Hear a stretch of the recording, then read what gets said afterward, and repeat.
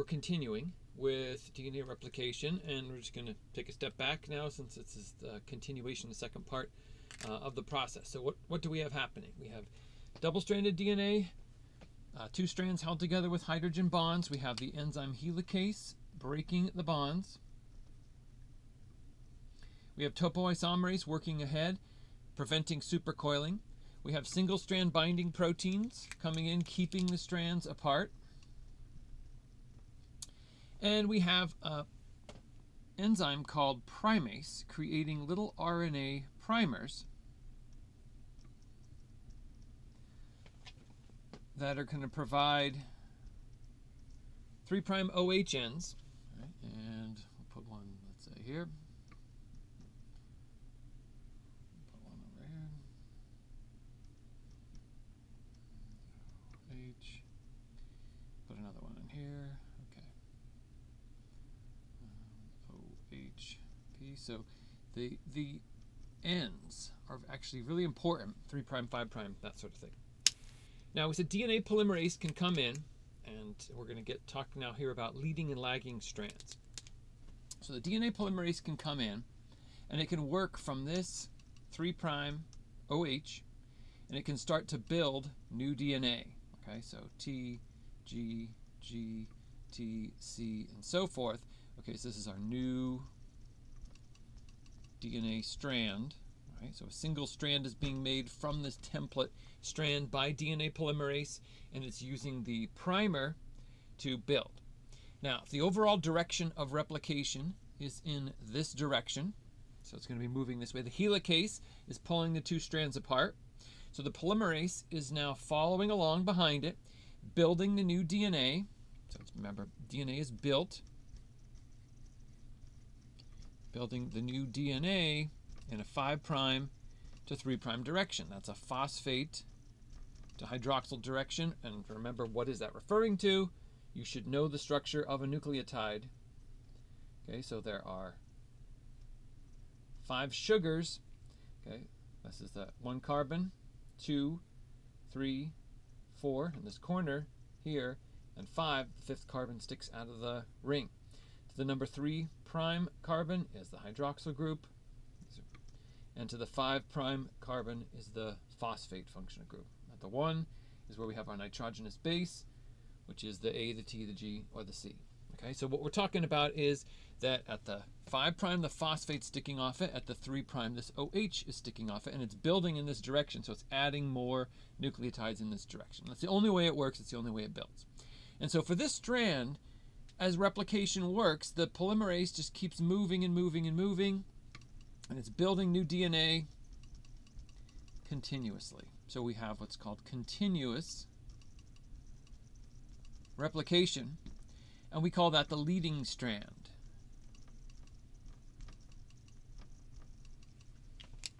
Okay, so that's what happens.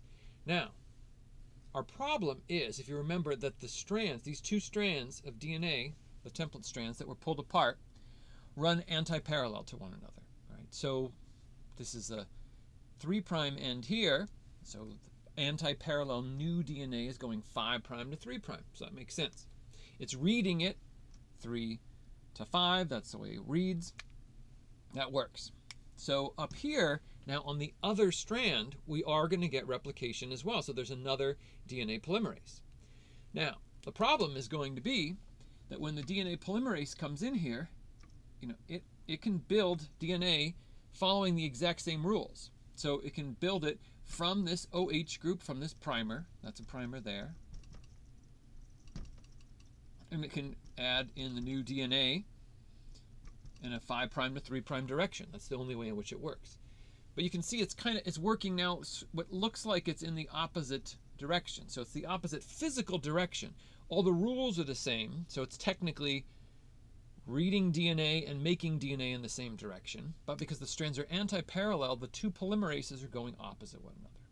And so at first it would seem like, okay, so that's just what happens. One moves this way, one moves that way. But our problem is, and why we have what we call a lagging strand, is that these two polymerases are connected. So there's a lot we're going into.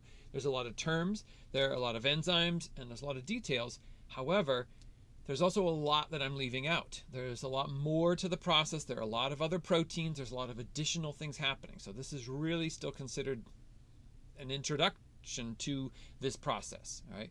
And not the full detailed process that would be available in a higher level cell molecular biology course. So, but what we do need to recognize, just to even get the terms, right, are that these two polymerases are connected, and now the direction of replication is this direction. So for this particular polymerase, there's no problem. It just reads, it makes it, it's continuous, there's a single primer, and that's it. For this other polymerase, there's a huge problem because it needs to be working in this direction, yet it's going to be pulled or moved backwards. So what's it going to do? Well, what's going to happen is it's going to keep detaching. It's going to stop, disconnect, reconnect, then work and build a short segment of DNA. So this short segment of new DNA actually has a special term for it. It's called an Okazaki fragment. It was built 5' to 3', but it was part of what we call a start-stop replication. So for lagging strand, instead of continuous replication, we have what's called discontinuous, or what I'll call start, stop, start, replication. It's going to start, then it's going to stop, then it's going to start again, then it's going to stop, then it's going to start again, stop, and so forth. It's just going to keep making little pieces of DNA.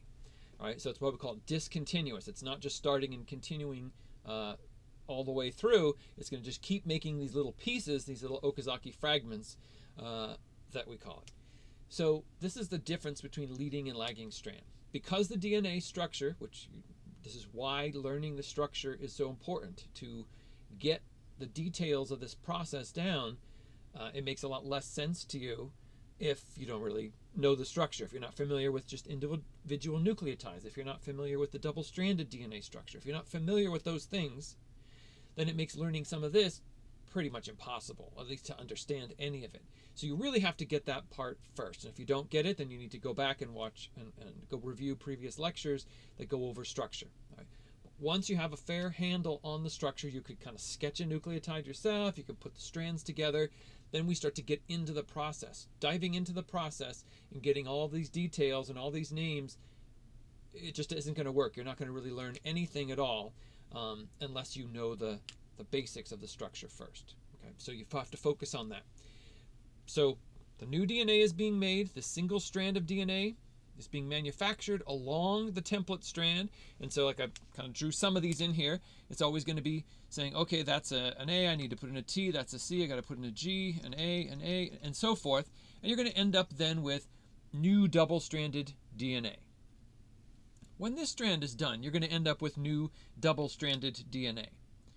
There's still some other things that are going to have to happen because obviously we have some problems. We have primers in here that are pieces of RNA, but that's the basic idea. So we said we're going to start off with double-stranded DNA.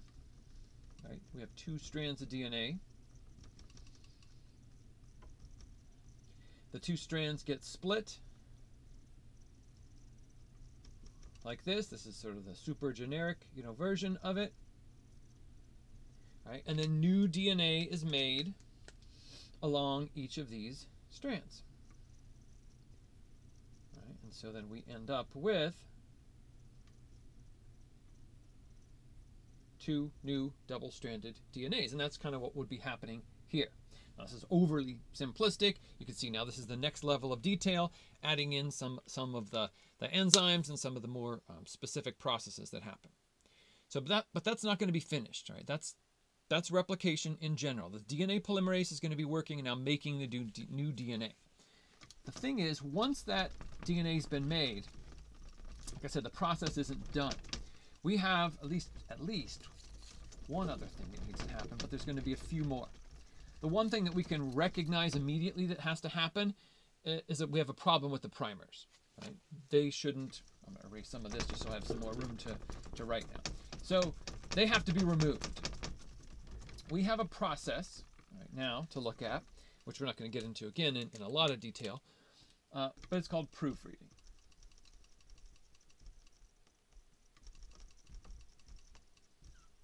So there's an enzyme, which is another DNA polymerase, that after this process is done, it's going to go back through and it's going to read the double-stranded DNA.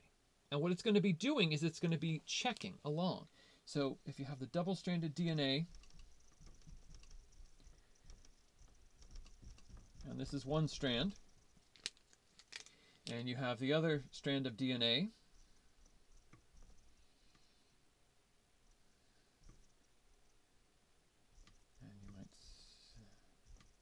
go, and G. Now what's going to happen is this new DNA polymerase, this proofreading enzyme, is going to look at each of these base pairs. It's going to say A and T, that's correct, and it's going to move on and read the next one. TA, that's correct, it's going to move on. It's going to come over here and say C and C. Wait a second, two C's? That doesn't happen. They're not supposed to be like that. C is supposed to pair with G, right? So this was a mistake. The enzyme, the DNA polymerase, will then cut out that nucleotide. So this is the proofreading enzyme. So there's an enzyme,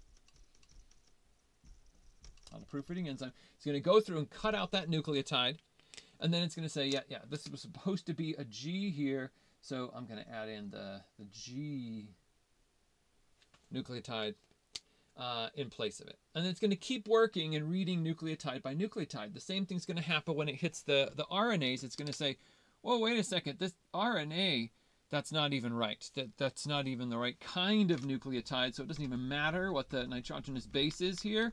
It's going to pull those out. And so then the proofreading is then going to replace all the RNA primers. It's going to cut them all out and replace them all with proper DNA. Okay, so you'll get DNA nucleotides, all the way through. So you'll have two new fully DNA double strands. And that's what the proofreading enzyme is going to do.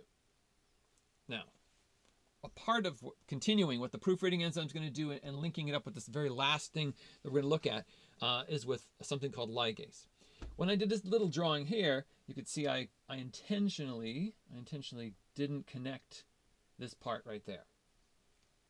And that's because, again, we have to draw the structure again, coming back. So like I said, you have to know the structure of the nucleotides, of the DNA, of a single strand, of the double strand. If you don't know the structure, then studying these processes, well, I'll actually give it a letter here. This is going to be very difficult for you to do. So let's say, for example, this T was incorrect. It wasn't supposed to be there. Instead, it was supposed to be a G. So the proofreading enzyme would come in and it would remove this whole nucleotide. So proofreading would cut out the mistaken nucleotide. So let's say that's a mistake. This is just an example. And what's supposed to be there, let's say in this particular example, is a G nucleotide. So what it will do is it will then bring in the new nucleotide with a G, and it will be a triphosphate, a nucleoside triphosphate. And then it will break the bonds, sever the bonds here, breaking off those two phosphates, using that energy to make the new phosphodiester bond. And so it makes this new bond. And that's what the proofreading enzyme does. Now, you can see there's still this problem, an issue down here, which is kind of like what I drew up there in a simplified form. Here's a single phosphate. Here's the OH group. That's the part of the nucleotide structure. But I didn't draw the bond there. And that's because when the proofreading enzyme worked, it created this one bond, but it didn't make this bond. It only made one of the two bonds that it needs to join a nucleotide into that strand. So there is a break or a gap. So every place, say, where the primer was taken out and replaced with the DNA, there's actually a break or a gap in the new DNA. So they're not joined together. That's the gap I'm talking about. So now we have fragments of DNA, not actually a whole continuous piece. And that's where this last enzyme comes in. Okay. So what we're going to have is an enzyme called DNA ligase. Right? So after the proofreading enzyme comes in an enzyme called ligase. So the ligase enzyme will come in and it will bring with it energy in the form of ATP, and it will simply be able to make this bond. So we're not going to go into necessarily the whole detail, the reaction and the bond formation and everything. Like we said, this is still an introduction with terminology, even though it looks sometimes a little more complicated than that. Where certain pieces of information we kind of have enough right here to look at. So the ligase, we just have to say that's an enzyme. It comes in here. Sometimes we say it seals the gaps, or it bridges the gaps. It actually makes the phosphodiester bonds that make that new DNA whole, right, and puts them together. And that would be the end of it. Okay, that would be the end of the replication process. Now, what do you actually have, here at the end? So when the whole process is over with, you have these two new double-stranded DNAs. And so we're going to be heading into now the next material. Right? And the next material we're going to get into is kind of like where we started this with cell division. So we said the purpose of kind of looking at DNA replication, or even in asking the question as to, why does a cell duplicate its DNA? What's the reason for DNA replication? It's so that the cell can divide into two new cells. So it has to double its DNA, so each of these cells has the same amount of DNA. Now, when we look at the process of mitosis, often we look at these chromosomes under a microscope, and you do that in a laboratory. And often when you see pictures and photographs in a book and other places of a chromosome, you usually see something that looks a little bit like this. So this X-looking structure. You say, well, that's a chromosome. That's not a chromosome, right? That's really two chromosomes, but in our case, more technically, we're going to call them sister chromatids. And that's an important term that we're going to get into now in the next material with mitosis. The sister chromatids are the new double-stranded DNA. So when this process, you can kind of look at it sideways like this, when you look at this process, what has been manufactured is the two strands have been pulled apart, a new strand's been built along each of them, and those two new strands are these identical chromosomes, which when the process is ended, they don't completely separate, they're actually held together by proteins. And they're called sister chromatids. It is during the mitosis process that they will finally be separated. So in some ways, this process still isn't complete, because what we've done is we've replicated the DNA and formed the sister chromatids. And now we'll have to enter into the mitotic phase where the sister chromatids can actually be separated. Right? So these two processes are really connected and interwoven in this way. And this is kind of a little look ahead as an example of how they're connected. So just make sure that what you can do is draw a replication fork, be able to kind of sketch some of the different enzymes and proteins that are associated with it, label them, where they kind of lay out in the process, and then also be able to list in order the which they would work. So if you have double-stranded DNA, DNA polymerase doesn't come in and start making new DNA because the strands are held together. You have to break them apart. So helicase would have to come in first, right? You have to have the primers before the DNA polymerase could work. You have to have primase come in. So the order in which these enzymes and proteins are associated with the process is also very important. So make sure you know kind of what they are, where they go, where they fit in, and what order in which they work. Right? And if you have that, then you have a good handle on an overview of DNA replication. All right, so next we'll move into mitosis.